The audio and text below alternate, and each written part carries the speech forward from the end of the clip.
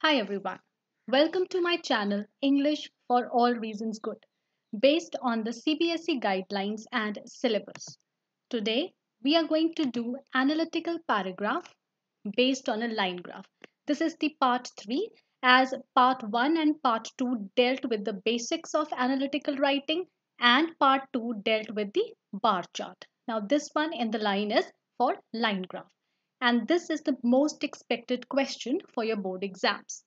Now this is the line graph that you can see, and I'll be discussing this graph, and the topic that I've taken, it is a very recent topic, deals with the coronavirus spread.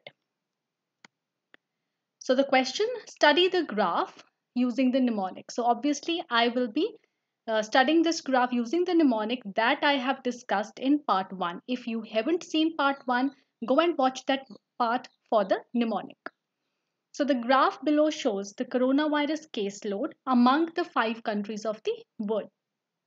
Summarize the information by selecting and reporting the main features and make comparisons where relevant. So this is our question. Now using the mnemonic, this is the mnemonic. So we will be studying the graph and we will jot down the main points. So first is K, that is kind.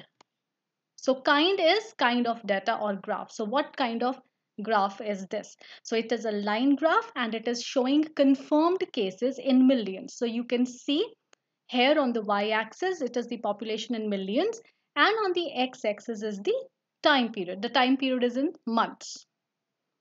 So from March to July 2020. So x-axis projects months and y-axis gives the population in millions. So your next letter is S. From S we have similarities. So all are showing upward trend. So if we see all these countries, these 5 countries, they are all showing upward trend. Brazil, Russia and UK, they have similar number of cases at one point. So here at one point, these countries, they have a similar number of cases. So these are similarities. Now from D, we have differences. So the US is displaying a steep rise than others. So this is one difference. And the curve of the UK has flattened as compared to others. So these are 2 differences that I have pointed out. Now next we come to parts. Parts is very important because this will help us to divide our writing or divide a paragraph into 2 parts, because we need at least 2 body parts.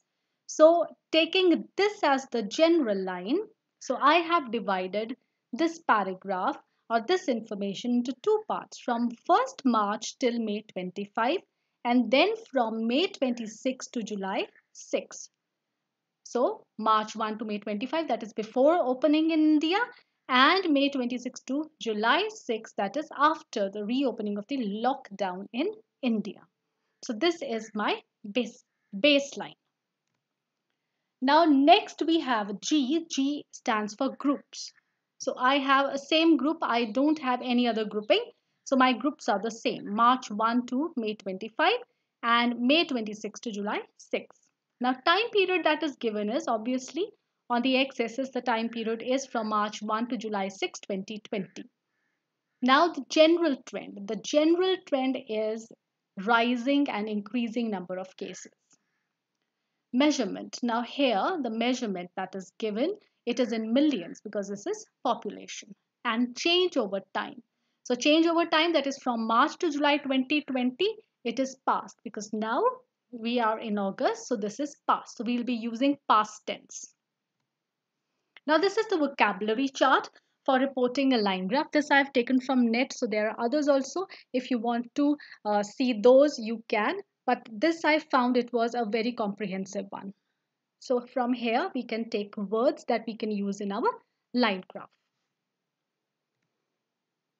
Now we come up to the writing part. So again, the question, we'll go through the question once again. The graph below shows the coronavirus caseload among the 5 countries of the world. Summarize the information by selecting and reporting the main idea, features, and make comparisons where relevant. So first we have to write the introduction. So as I told you previously, introduction is just the paraphrasing of the statement given in the question. So we will do the same. So the statement is, the graph below shows the coronavirus caseload among the 5 countries of the world. So our introduction becomes the given line graph. So it is the graph below. So I'm writing the given life graph. So here it says shows. I'm writing illustrates the active COVID-19 caseload. So it says the coronavirus caseload. So I've changed it into the active COVID-19 caseload among the US, Brazil, India, Russia, and the UK. So I have specified the countries, whereas the question gives that it is the 5 countries of the world. Which 5 countries, that is not given, so I have specified. And the question does not give us the month, so I have specified that also. From March 1 to July 6, 2020. So this becomes our introductory line.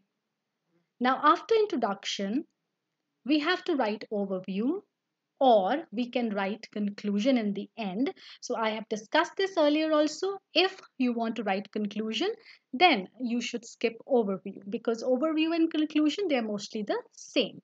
So we will be writing conclusion. So that is why I am skipping overview, and we straight away come to body paragraphs. So the first body paragraph. So the graph shows a rocketed increase in the number of confirmed cases in the US from March 25 till May 25, 2020. So here you can see this steep rise. So I've used the word rocketed increase, reaching around 1.75 million. So from here, we can see that this is my point, the base point. So here 1.75 million mark it reaches, and therefore I've written that. So the UK picked up behind the US, though very slowly. It touched only 250,000 mark of positive cases on May 15 before flattening. So with this, I have taken up UK. So here we can see it is rising, but very slowly. And May 15, till May 15, it has touched only 250,000 mark before flattening. So after that, there is flattening of its curve. Then Russia and Brazil started and increased their number of assured cases at almost the same pace till May 25, when they had about 100,000 cases more than the UK. So here I have brought that comparison. So 100,000 cases more than the UK. However, India trailed behind all the countries, though showing steady rise in the definite cases till May 25, 2020. So this is the scenario till this baseline that I have chosen. Now here, the points to be noted are, I have used confirmed cases at one place, then I've used the word positive cases at one place, then assured cases, then definite cases. Now here, since we are not writing for the press or for the media, where the most common words used are confirmed cases, positive cases, and active cases. Now this is academic writing, and in analytical paragraph, one part to be checked is your vocabulary. So you are not to repeat the same words again and again. So I've tried to use a different word in the same paragraph. But again, when I'm writing the second paragraph, the body paragraph 2 or the conclusion, there I can use any of these words again, but that too only one time. So unnecessary repetition will go against us.